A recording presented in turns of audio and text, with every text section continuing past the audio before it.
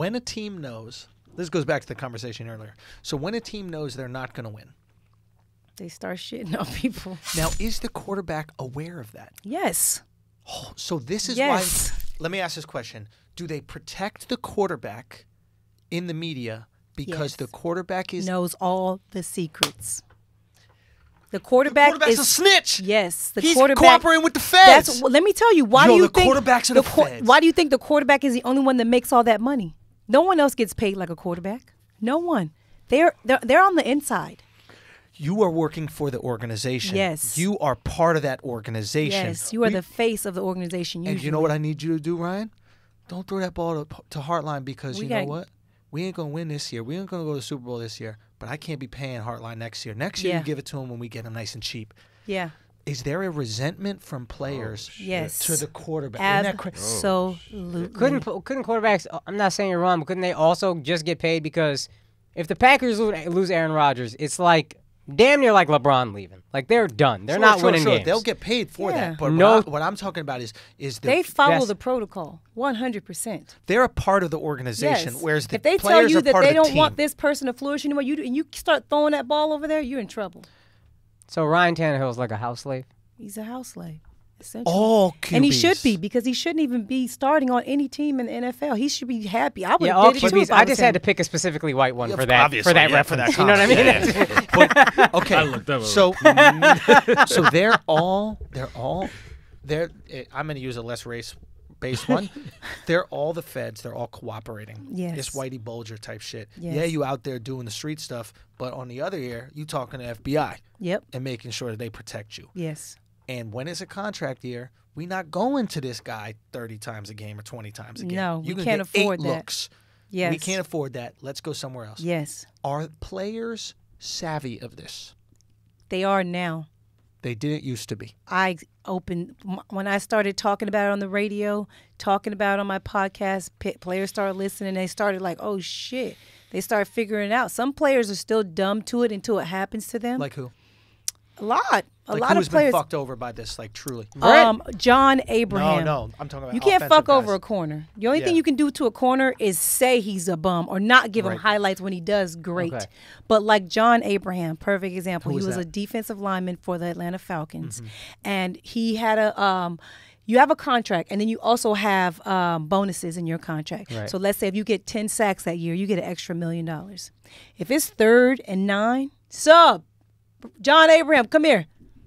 Put another lineman in.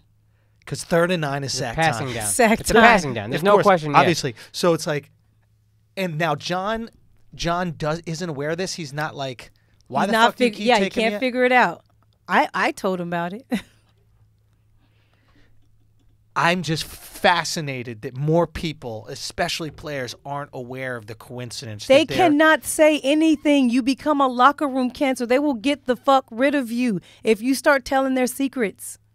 All this stuff I'm saying, no one is saying it because the players cannot. And then when they retire, most of these players are trying to get a job with the NFL, or if they have some type of football camp or something, the NFL donates all their uniforms to them, and they say, you shut it up. You be a good little nigger now. you keep your mouth closed on the bad things that happen to you. We're going to keep looking out for you. Wow.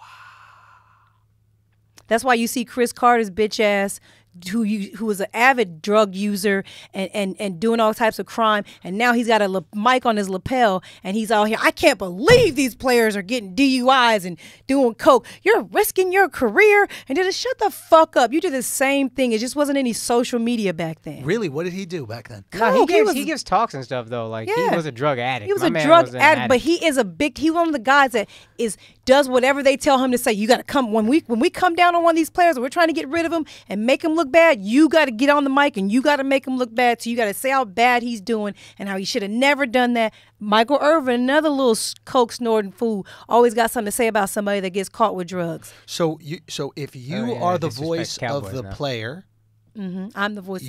You're saying that Irvin and Carter are the voice of the organization, the league, and the league tells Irvin and Carter whatever the fuck to say. I would say 80% in terms of their opinions on what happens. So they're using them as a mouthpiece. Yes. And it's a convenient mouthpiece because, like, here are 2 black men that played, they were exceptional. And if they agree with the league, then the league must not be that bad. Deion Sanders. Let's just say allegedly. Hold on. Allegedly. Everything's alleged, everyone. Going at Irvin. Go. I'm going to go at Irvin. And this ain't alleged. This happened right here. This happened to me. Keep going. Stop interrupting. So, Deion Sanders has a show, 21st and Prime, whatever. He always has the best corners in the league on the show. He has never once asked my husband to be on his show. So we go to the Pro Bowl, and Deion is doing the draft. They're doing the draft now at the Pro Bowl, where you're not just on an NFC team and you get drafted. Yeah, right. So he's telling, we see him in the elevator, and he's telling Brill, like, man, the shit you do, I have never seen anybody fucking do the shit you do. You're fucking incredible. You're this and that. And so I say, oh, so you're going to draft him early? You're going to draft him first? Like, oh, yeah, I'm going to get my guy. He's fucking best. He's this and third. He doesn't even draft Brent at all. He drafts all these other corners before him. We see his ass again later on that week because we're there for like 8 days. Yeah. He tried to high-five Brent. I blocked the high-five. I was like, watch out, dog. Watch out. And he was like, what's wrong with you? I was like, you didn't even draft him. He was like, well, I had to get my guys. I said, what do you mean you had to get your guys? He's like, well, we have our own little crew, our DB crew. And I mentor these guys and I have to draft them. I have to pick them because they're my guys. And I talk about them. Like they have like a cult where he is only going to big up the people that he's told, I guess, to big up. Whoever, like Sherman, Peterson, Revis.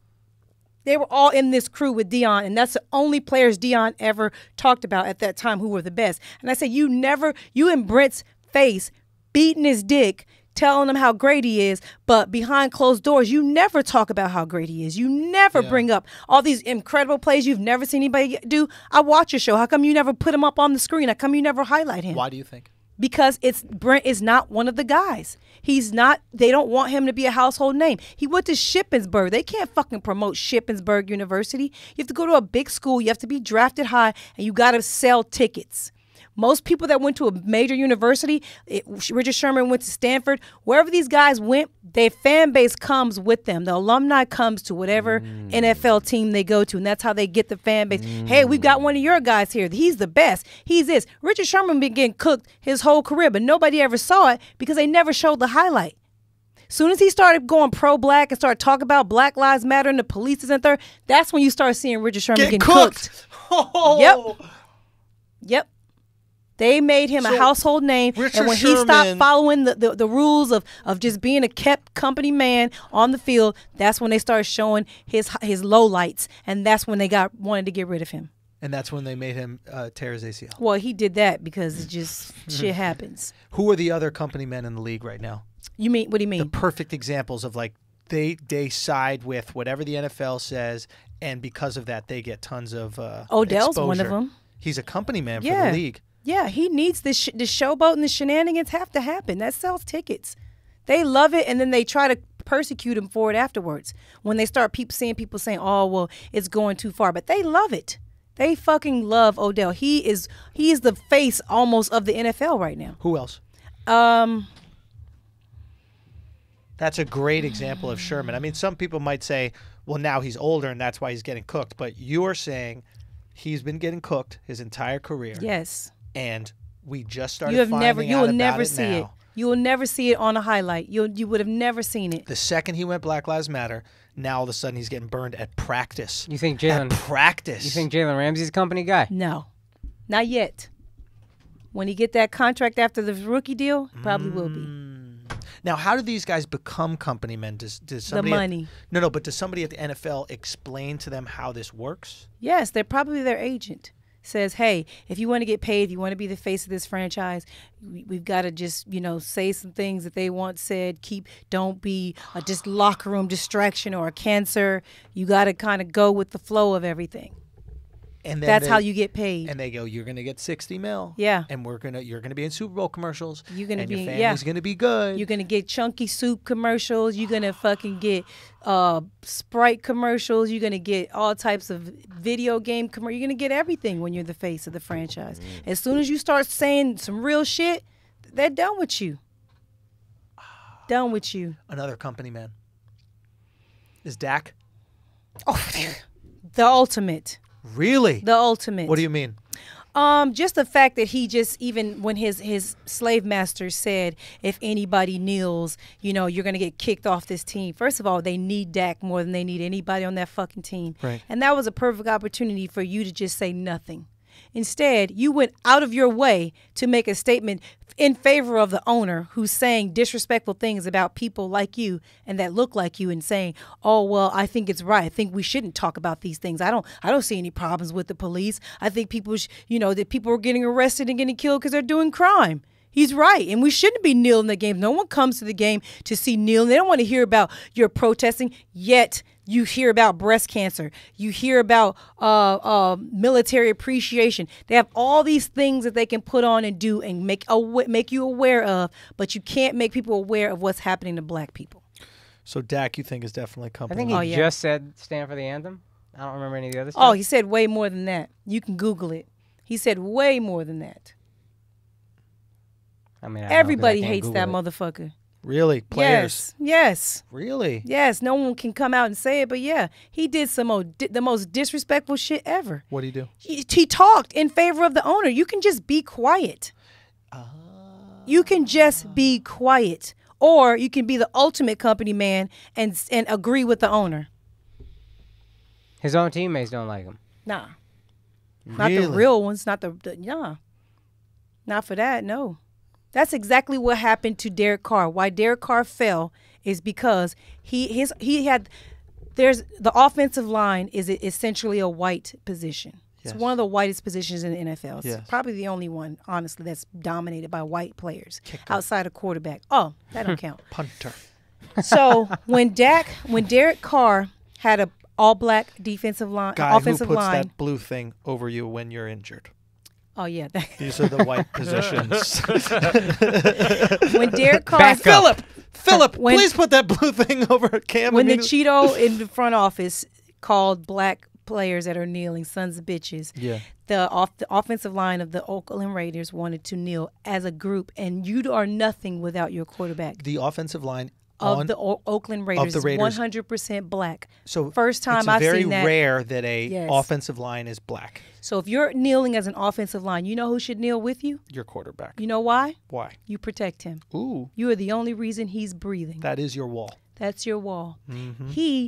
They got in a physical fight in the locker room, in Washington Redskins locker room, because he was telling them to not kneel. No, none of you guys are kneeling. Derek Carr is telling his black line not to kneel. And not only not to kneel, that he's not kneeling with them. And then next game. He hasn't been right since. He got sacked about 8 times. He's been getting his ass fucked up. The immigrants were crossing the border. Yes.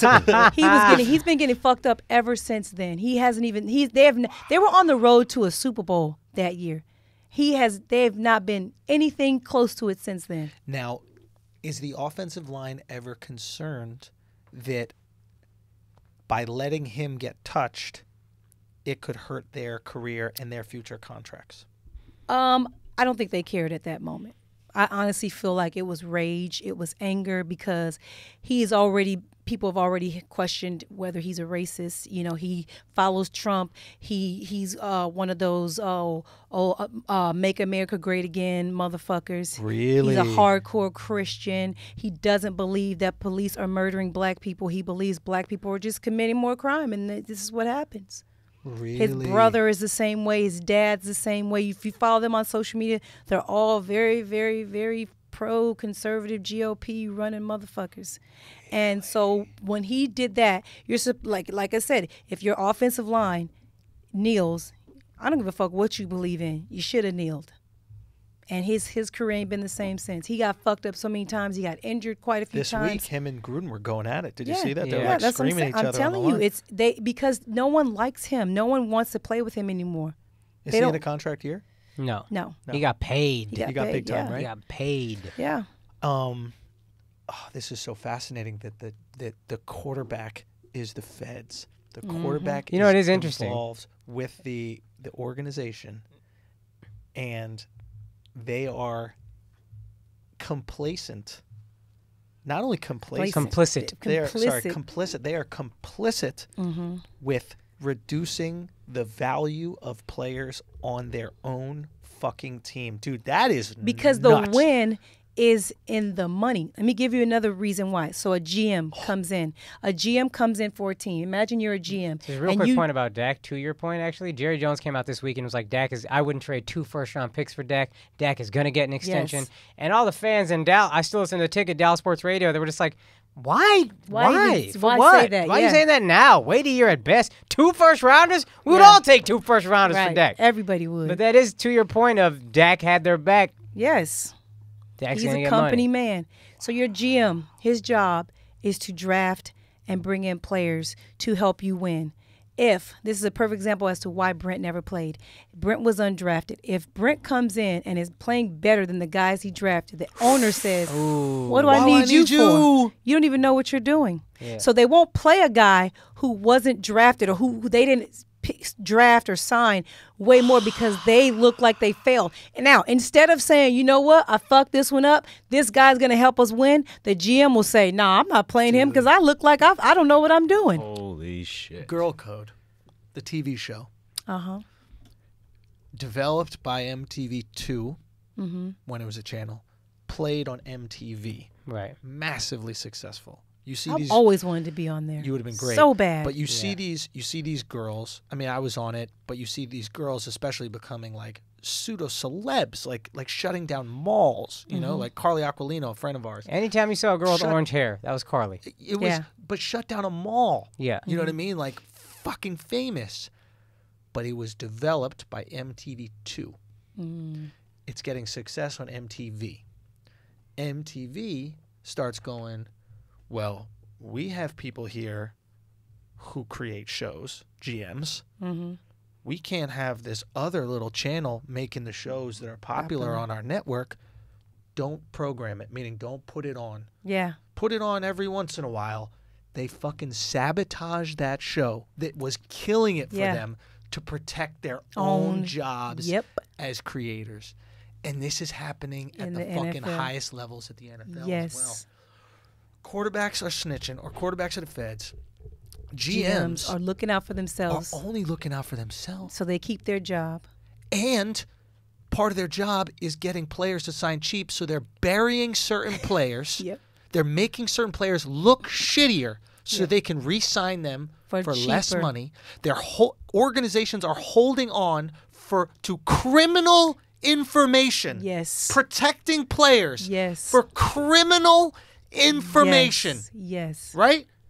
Just so that they can release it right around contract time, not because you care about how a player treats his wife or does drugs or anything like that, but so you can get a few million knocked off. Yep.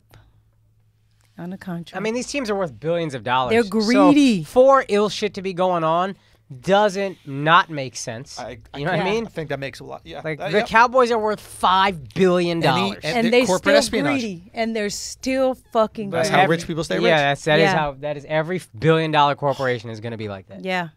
Dude, I am just like, this is wild.